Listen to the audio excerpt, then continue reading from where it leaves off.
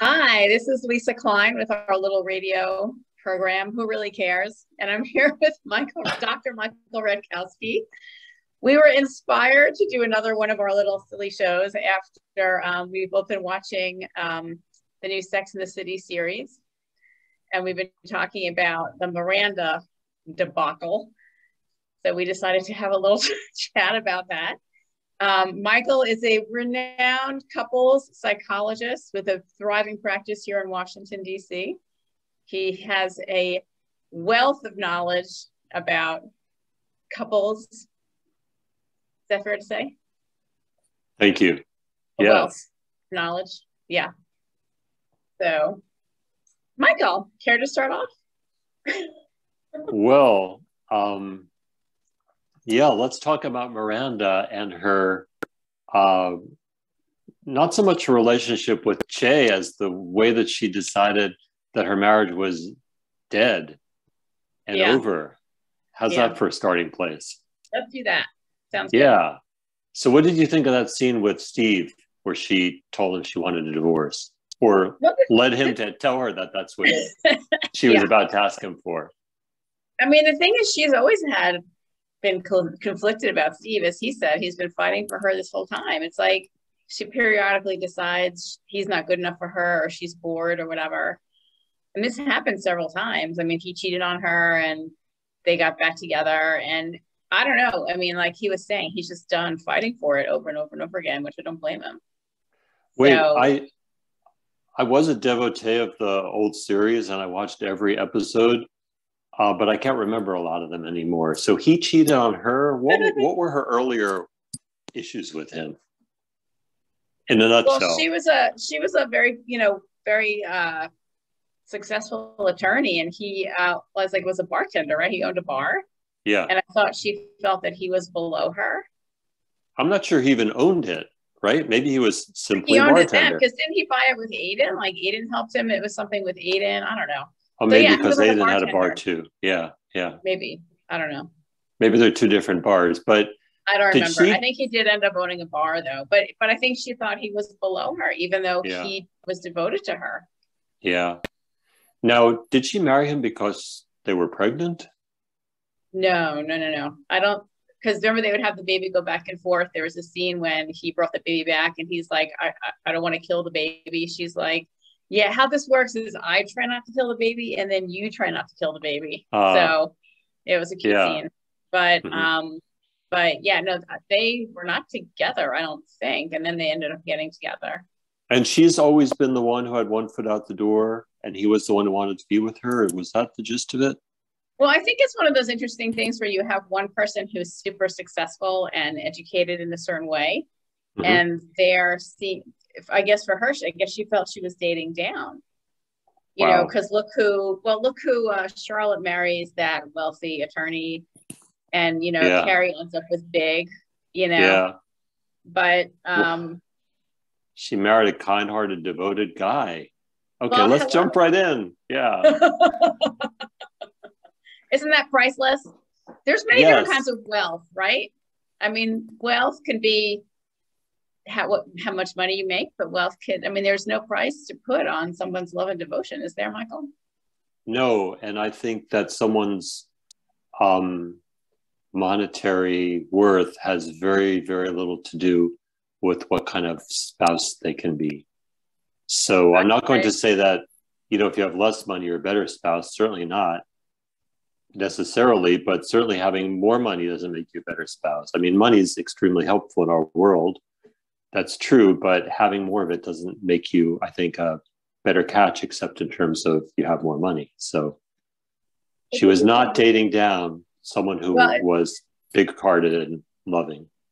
Well, I think it's interesting because in society, it's no big deal for men who make a lot of money and are very successful to date a woman who is not and will basically be devoted to the guy.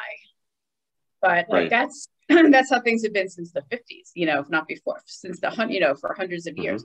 But to have it where the woman is more successful and accomplished and makes more money, and she's with a man who's devoted to her, that's wonderful, but it's not something that society really is like, oh, that's so sweet. It's more like, could you do better? It's unfortunate that, maybe I'm wrong, but I feel like society doesn't really encourage that as much as it should. I Why think couldn't you're the right. woman be the one who's successful making more money? Why not? Yes. Well, there's these old stereotypes like the man's supposed to take care of the woman, right? And I mean, these stereotypes have multiple layers, but we're often still somewhat imprisoned by them. Right, but isn't it like if you're a woman who can take care of themselves financially, isn't it incredibly helpful to have a man who can take care of you emotionally and be there for you? Isn't that like, that's what you want, right? So why isn't that valued? I think it should be valued that people are there to support each other emotionally. Yeah. Oh, yeah. Yeah, and that go both ways. True. Of course, people should butt out of each other's business and stop dictating what other people should do. And it would be good if all of us strived to, which is the word? So did Miranda just get bored? Because they were together for a while. Brady's 17 or whatever. So they've been together. Yeah. And so maybe that wasn't it. She just got bored of him. Well, yeah. I'm sorry, my mind is still turning about the other issues. So can we finish that up for a second? Then we'll come on to her. Sure, back to her boredom. Sure. Listeners, I hope you're not bored with us. This is a very juicy topic. We'll say lots of interesting things. But I think it's important. I don't think these roles, like one does one person, one does the other, or if you make more money, the other person should take care of you emotionally. I still think if you make more money, you're there to be an emotional support to your partner and they to you, right? Yeah. Yes, people should both be contributing in different ways, but I don't think that there is a one-to-one trade-off. This is so interesting. Like if somebody makes more money and the other person's underemployed, let's say, should they stay home and do more of the cleaning? Some people protest at that. Other people say, yeah, of course, you have more time, balance it out. I don't think it has to be an obligation to fit these roles, or it has to be a one-to-one thing. But maybe we're going on a tangent here. What do you think?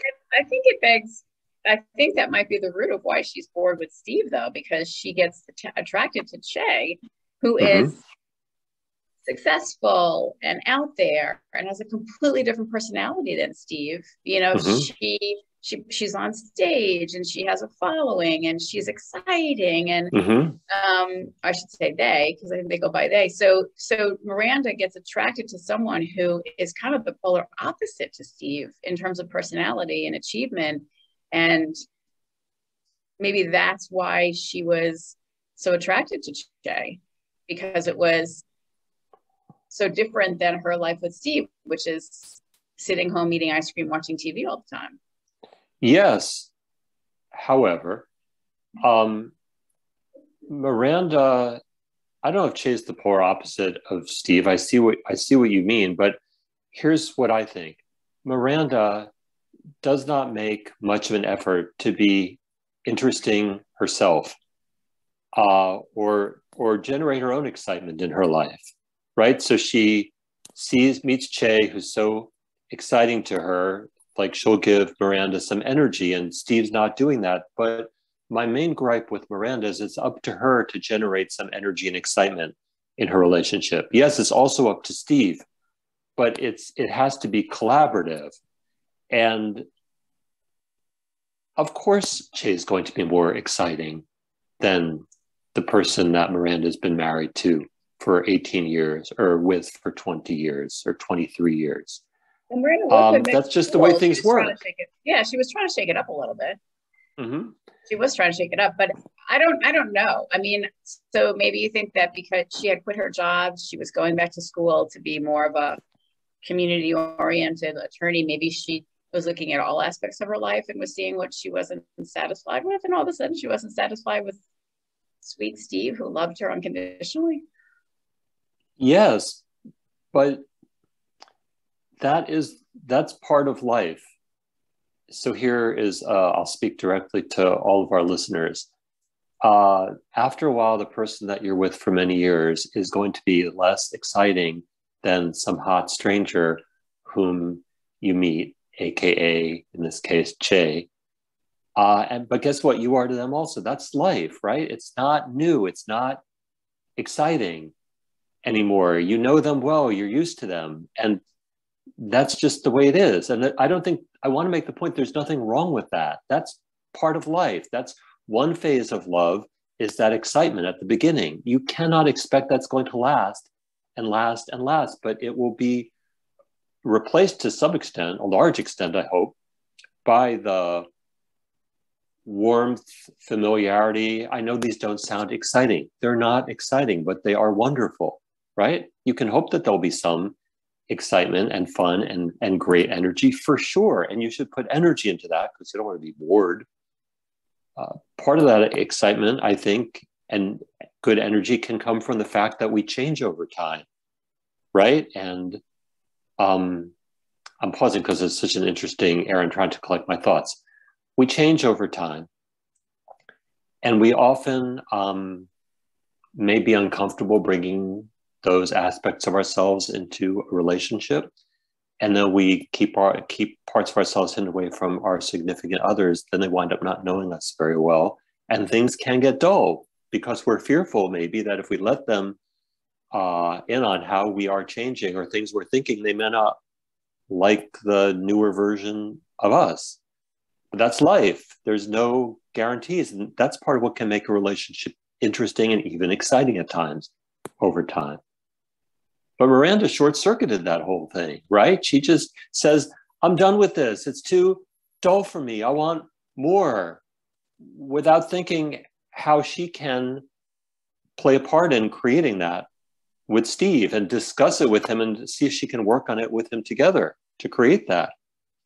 I think the show went out of their way to pretty much always make Steve out to be this like blue collar dude. Now he's like losing his hearing in his 50s, which is a little ridiculous. Not ridiculous, I mean, it happens, but you know, to that degree, he acts like he's in his 80s. He does. And the guy's just like, what the heck? And she has no patience for it at all. Like, yeah, she has no patience for it. I mean, it's really bad how she treats him. I mean, for the love of God, it's not like there are a lot of things that can happen as you get older that are way more debilitating. I mean, I'm just saying, like, it's not, I don't know.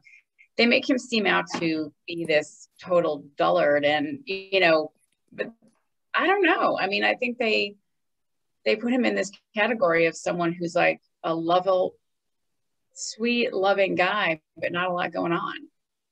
Well, really. But how much has Miranda expressed her side of things to him?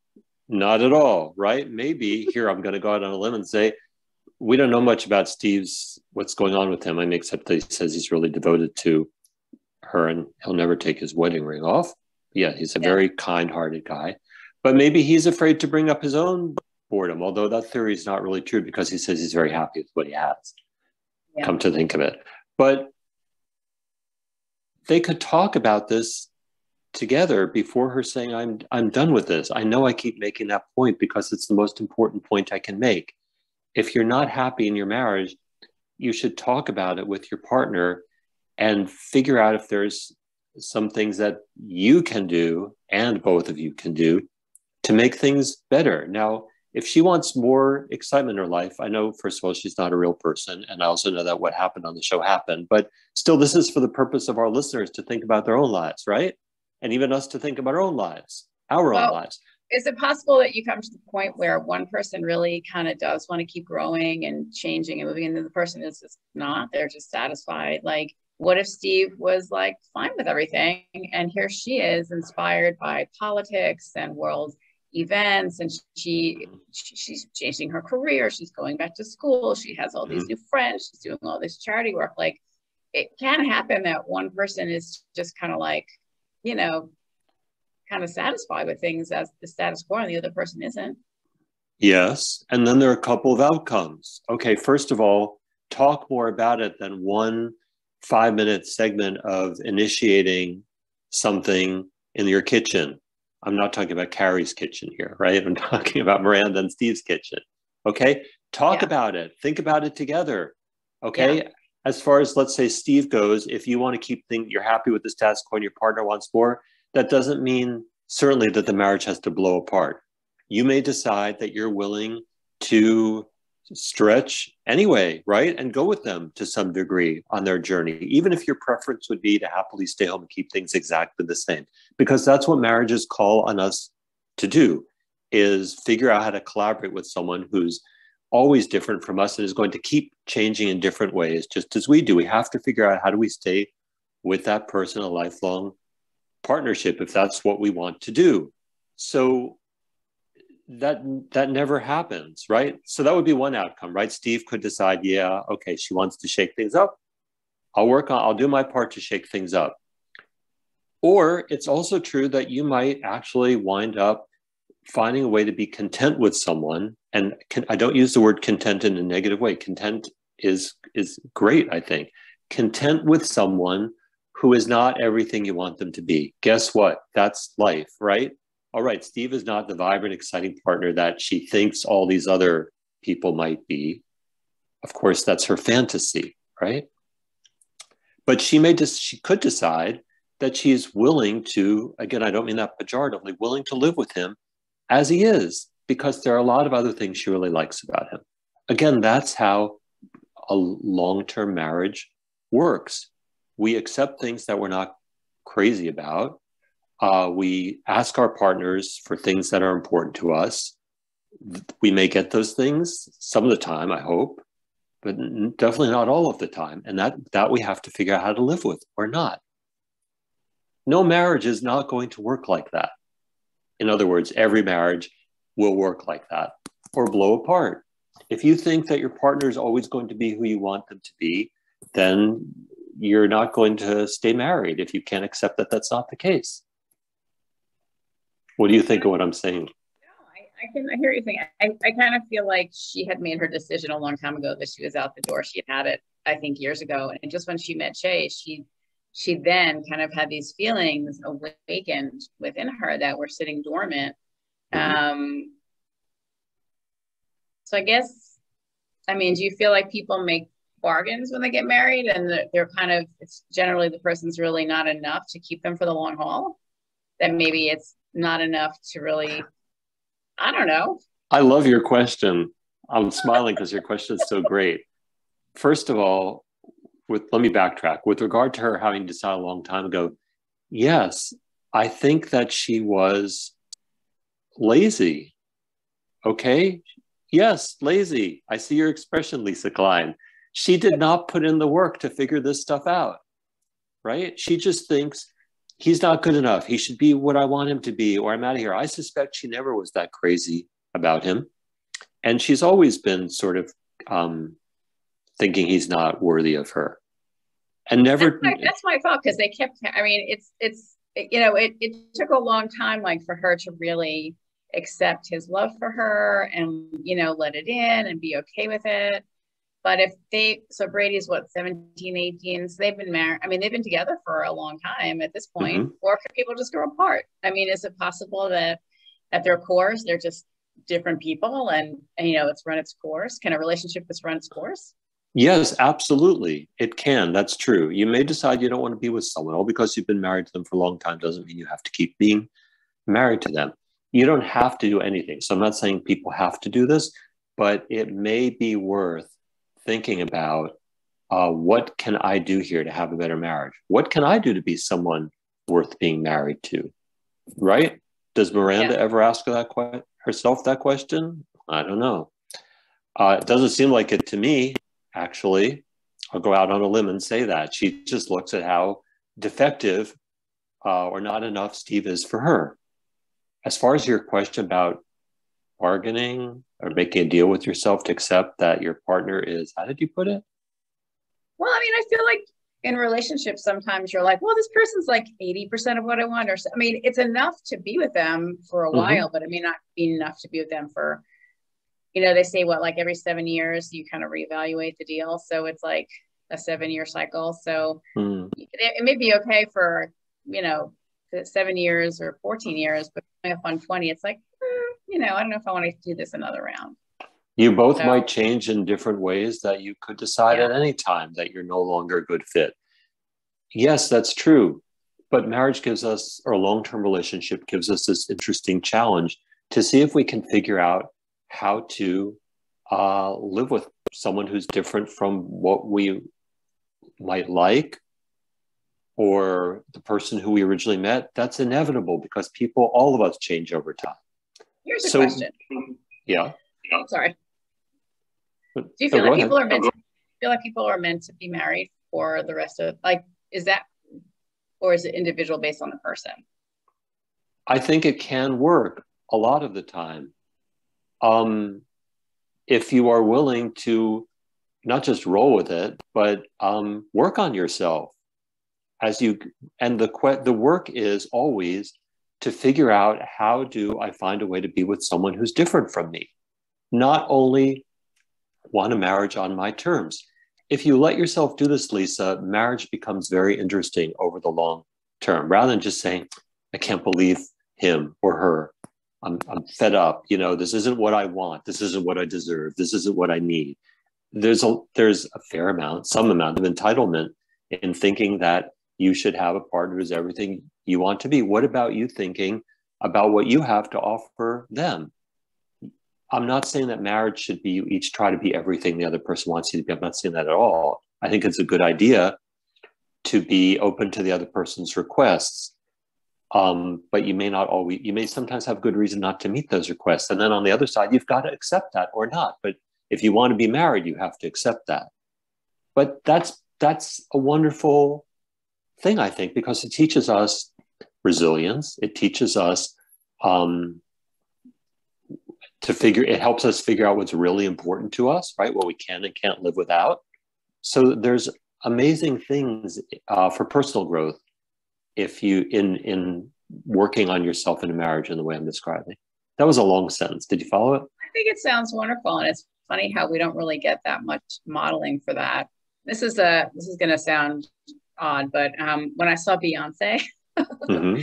Beyonce and Jay-Z on the Run tour, I don't know if you know not much about their relationship, but I'm pretty sure, I think he cheated on her, this whole thing with the Yellow Album and this whole thing. And going to that concert and seeing her power, seeing Beyonce in concert is an incredible experience, but because of her raw power. And mm-hmm. I mean that in a very positive way. And then with Jay-Z. And so they've been through couples counseling, the way they were both on stage in their own right as artists. And then the way that they come together and work on their marriage together, even though they've had issues in the marriage, they chose mm-hmm. to work through it. I think is something that is not modeled enough in media in terms of whether it's on TV, movies, whatever. You don't see that. People, I don't know if it's because people like drama. They want to see people in these hellacious divorces. They want to see War of the Roses. They want to see, they don't want to see people putting in the work to stay together because maybe it's more bold to see that. But what you just said, I think in society, we have a lot of modeling of instant gratification. If the person isn't doing what you want, then ditch them, especially now we have apps, we have, we can just find somebody else. So there's not a lot of emphasis or focus on really relationship building. And I think it's very detrimental to society, honestly. Yes. I think your points are brilliant about the apps, and people are replaceable, and instant gratification, and the self-centeredness that I should be able to get everything I want. I know I sound like a judgmental person, but it's true. Well, even look at Miranda. So she doesn't tell Shay. Shay assumes she's in an open marriage. Mm-hmm. Miranda's like, oh, no, like I'm cheating on my husband with you. And Shay's just like, I'm not a homewrecker, which I thought was really solid. That was a great conversation. Shay goes off to Ohio or Buffalo, where she went. And Miranda has a conversation that day, mm-hmm. and then goes to Buffalo that night, like that. Like, I handled my marriage problem. Honey, you're breaking up a relationship of 20 years. You think it's done in one night? You have a child. You honestly think it was like, she's like, handle that.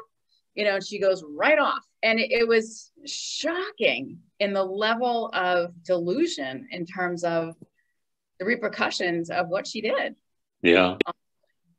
Yeah. She's all caught up in this fantasy, I think. Yeah. I can just leave it. I'm done and go on to the new person. And yes, right. I think Che has a lot of integrity in that scene. Now, look at it there. What I mean by integrity is she knows how she wants to behave in this world. And she may want to be with Miranda, but not at that cost. They. She goes by they. Oh, I'm sorry. They. Yes. They. Yeah. Yeah. So, I thought that was fantastic. I thought that was a really, really good conversation that took place there. But, getting back into the apps and everything, people now, we have the opposite of how it was, 100 years ago, where you had the people you met. You didn't have access to anybody. You had the people in your community. You had your relatives. You had your people around you. That was your world. Yeah. Now we have anybody on the phone. You could be connecting with anybody, anywhere, anyhow.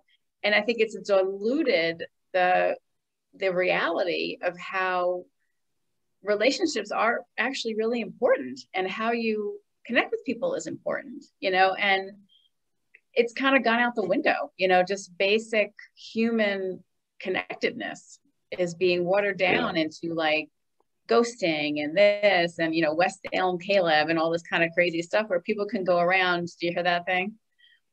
It's the name of somebody who like catfishes people on Tinder or whatever it is, like, and it's this, I don't know if that's his actual TikTok. It was about TikToks about a guy who was catfishing women I think it was in New York. It's like, oh, I'm a designer at West Elm. And then he like love bombs you and then he leaves. You have all of this crazy stuff going on where because of the apps, because of the technology, people are doing these insane things. And I don't know, it's really, I think, watering down, true connectedness. And just speaking to, then so Miranda's with Che and they're at like lunch at that diner. And these people are coming up to Che, these people who really appreciate what they're doing, which is great. And they're like, oh, you slept with my friend. Oh, you slept with my friend. And it's just like, wait, what? And it's like, which is, I mean, fine. But at the same time, it's like, what the hell? Here's Miranda leaving her marriage. Yeah. For this relationship. And then hearing about all the other people that Che is sleeping with.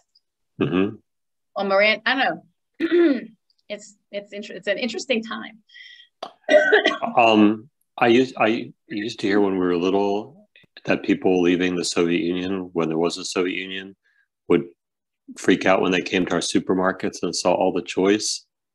And it's a little bit like that, right? Like with so much choice, you can go crazy and never settle on anything. I'm talking about being able to find anyone in the app now, and we may decide you don't want to settle on anything. And I know people who, they start these long distance relationships with someone on the other side of the world who may not even actually exist because they don't have to, because there could be 5,000 reasons, but one of them is they don't have to deal with the reality of living with someone, settling down and dealing with the fact that they're not a fantasy. But then what do you wind up with? Yeah. Somebody who's not really even real, like West Elm. Yeah. West Elm Bob. Caleb. Yeah. Yeah. Well, it's kind of like it was different, years ago when you were stuck in your house on the prairie with one dude and a family. You weren't going anywhere, so either you made it work or you fell off a building. So, I think it's kind of, we're in a situation now where we don't have to settle, which is good. But at the same time, I think then people are maybe not putting in the work in to get to deeper levels of relationship that they could be doing. Well, but I think we do have to settle. I may have misunderstood the context you're saying that in. To some degree, there are more choices. That's true. Of course. It's not like, so either or. It's either you're on the prairie and choose one person. I know you weren't saying it was either, or you're consumed by 5 million choices on 8 dozen apps. But we still have to, if we want to be in a significant relationship, we do have to make a choice and settle for some things that we might not like, unless we want to keep pursuing the next thing that looks like it might be everything we want, and then we'll wait till we're disappointed, which is inevitable, and leave again and look for the next thing. And that could be your life. But again, it doesn't lead to depth of relationship. Like I don't think we're seeing a lot of modeling. I'm not saying that pop culture is supposed to model, but it's not so bad they do. So that's why I was so taken by the Beyonce Jay-Z modeling. It was like, okay, they did the work, they stuck it out. Pink and her husband, same thing. Like they had crisis after crisis, they stuck it out, they did the work, they stayed together. Yeah. And there are those cases where you hear like Kristen Bell and Dex. So you hear about these couples that make the commitment and they work it out and they stay together, but it takes, again, work on both parties. Yeah. So for sure. Yeah. I mean, I guess I got the impression from Steve that they made it seem like he's just totally good with sitting on the couch, not having sex, eating some ice cream. He's totally good with that. So they hadn't had sex in years. Yeah. It was Sex in the City, so. Mm-hmm. Do you think it was because they were letting Brady have sex in the house with his girlfriend that then Miranda started thinking that there's something wrong with my sex life?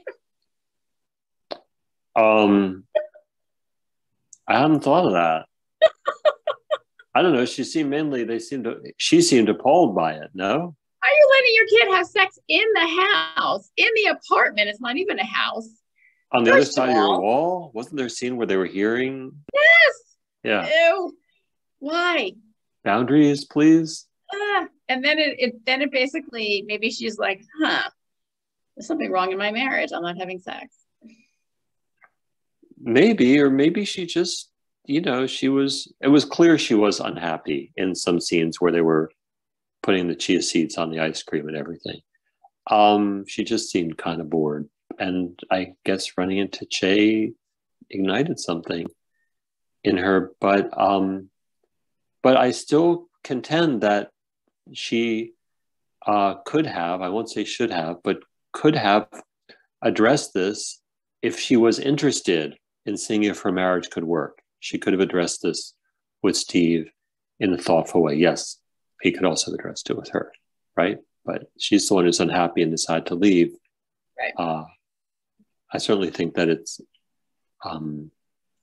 if you want your marriage to work, it requires more than a 5-minute intervention and then calling it quits.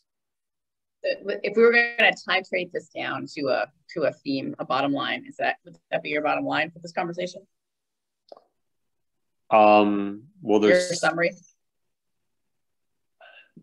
I'd say my bottom line is we don't get everything we want in a long-term relationship.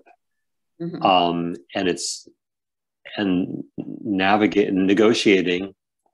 Navigating all of the issues of what's important, what's less important, what's a bottom line, how do you deal with someone who's changing over time, and how do you deal with your changing at the same time, is very interesting work, which can make a marriage fascinating to be in. That's my bottom line. What do you think? I think that sounds good. Thank you, Michael. Yeah. Another fun conversation. Yeah, that was great. Okay, it was wonderful to talk with you. Thank you for having me back. Likewise, always a pleasure.